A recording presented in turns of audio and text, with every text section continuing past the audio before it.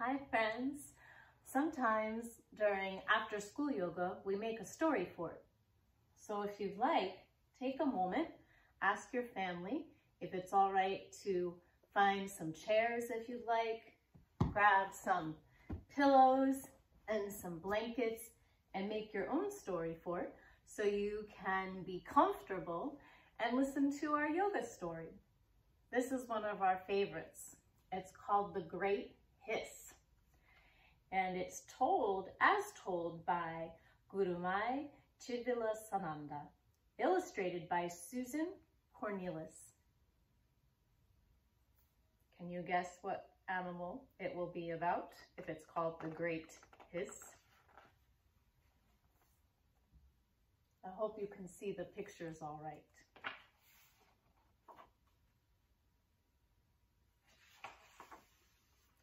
Once upon a time, there was a big old snake.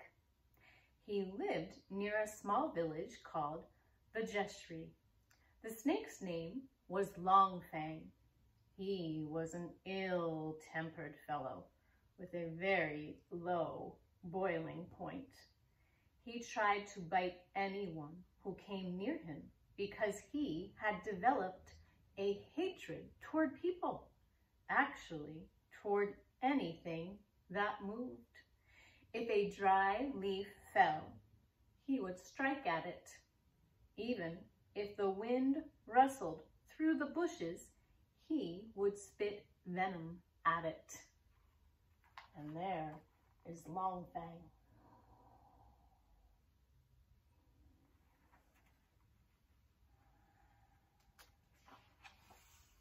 Longfang went out of his way to torment the farmers and to scare the village children. He loved to bully the women who came to draw water from the well. Sneaking up on them, he would lunge forward and attack them. Water would splash everywhere as the women ran for safety, clutching their pots. Longfang had been doing this for years. In fact, he had established a reign of terror in the village.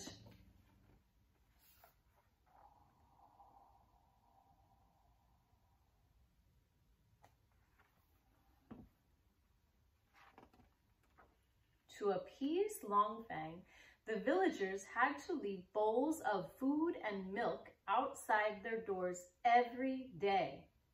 If they forgot or left too small a portion, he would lie in wait and take his revenge. Each day, the people spent hours looking for all kinds of colorful, succulent creatures for the menu. The treats had to be his favorites, and woe to the unlucky person who brought him anything boring to eat.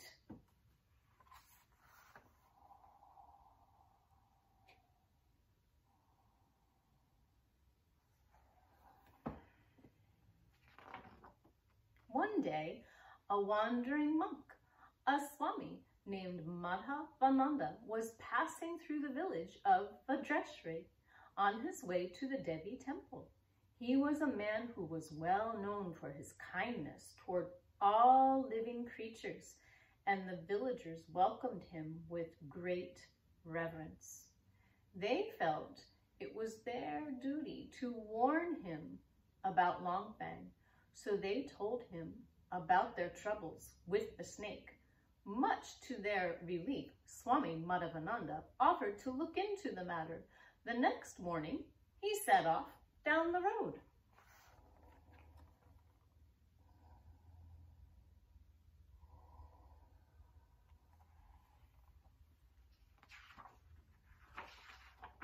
Suddenly, he heard a loud rustling in the bushes.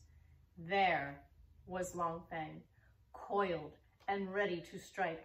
His muscles tensed, his head swaying slightly, his tongue flicking in and out between two glistening fangs. For a long time, he stared at Swami Madhavananda. Then, a most unusual thing happened.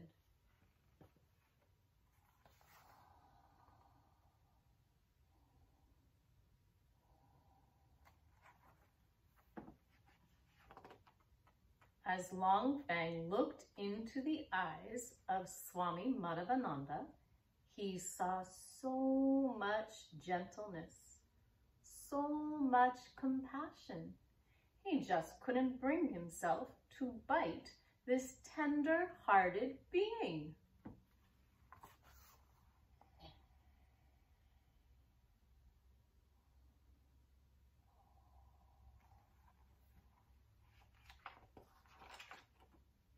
Swami Madhavananda calmly walked over to a nearby tree and sat down.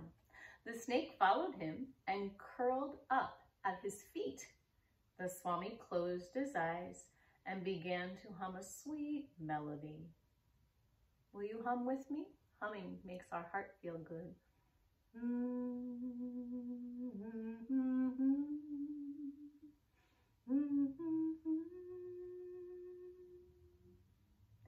It was so soothing to Long Fang's soul. In this way, they spent a pleasant hour sitting quietly together. Do you think they were meditating?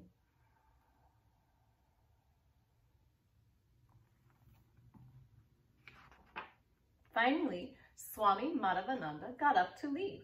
As he put his shawl over his shoulder, he lovingly said, "My friend, stop biting people. It's just not good."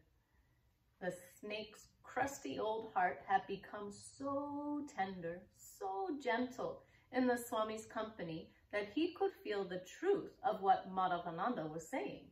The words penetrated his heart, and he agreed to change his ways and stop being mean to people.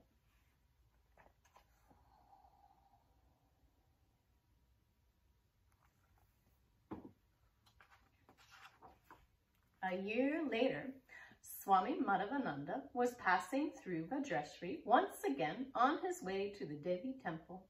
As he walked down the road, he expected to see his old friend Long Fang, but the snake wasn't there. The Swami went looking for him. He went to the tree where they had sat together. He searched on the hillsides and in the fields. He peered into every hole in the ground, calling, "Long Fang, Long Fang, where are you? This is your friend, Madhavananda, who has come back to see you. Please come and say hello." But there was no sign of Long Fang.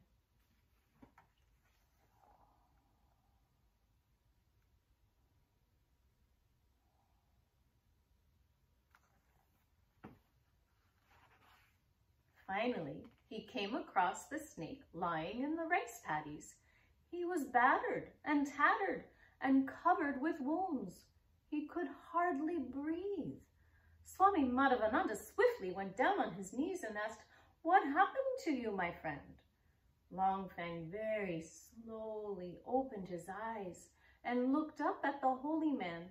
He could barely speak, so he whispered, "Swamiji, I followed your teaching.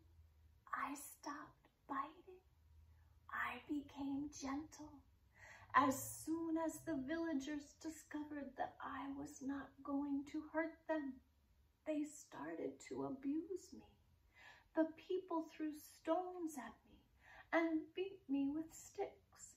The children twisted my tail and dragged me around. They treated me so cruelly. As you can see, I'm half dead. Being gentle and not biting anyone hasn't paid off and has only given others the freedom to take advantage of me."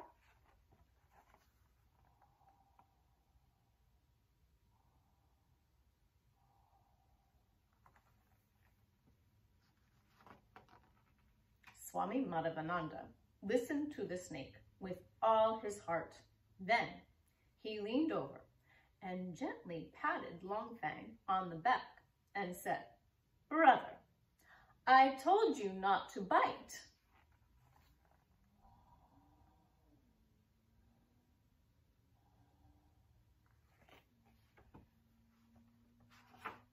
"I didn't tell you not to hiss," He smiled encouragingly at Longfang. Come on, show me your hiss. Longfang slowly raised his head and made a feeble Try it one more time, urged the Swami. Little by little, Longfang drew his poor bruised body up, and with tremendous effort, he let out a great, can you guess? Hiss. Ha ha, that's it, cried Madhavananda. In good time, my friend, your hiss will be heard throughout the entire valley. So Longfang learned to hiss. Whenever he felt he was in danger, he would make a fierce hissing sound. It really worked. People stopped bothering him, and he never hurt anyone ever again.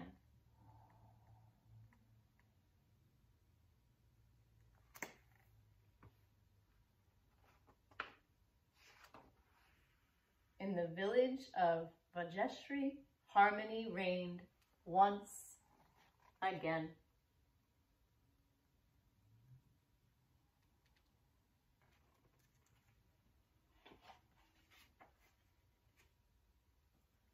This story makes me think about some yoga sounds we sometimes sing, and maybe you'd like to join in with me.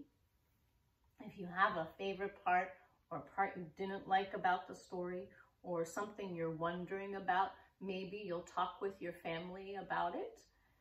And the sounds are Loka, L-O-K-A, Samastha, Sukhino, Bhavanthu. And you can tap your legs, you can clap your hands, you might snap your fingers, you could even cluck your tongue. And we'll try it together. If you want to learn, you could try saying the sounds after me, kind of like call and response. You can listen, you can join in as you're ready. Loka, Samastha, Sukhino, Bhavanthu.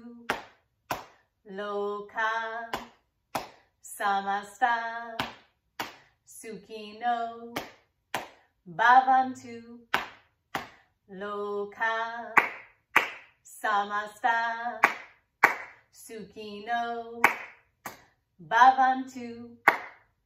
Loka, Samastha, Sukhino, Bhavanthu.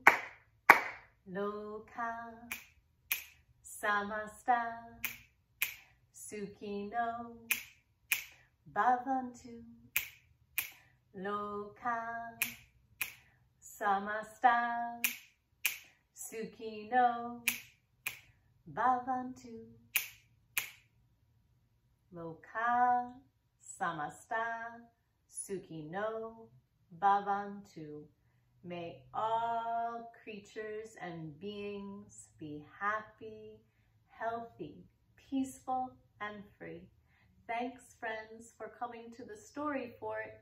See you soon. Namaste.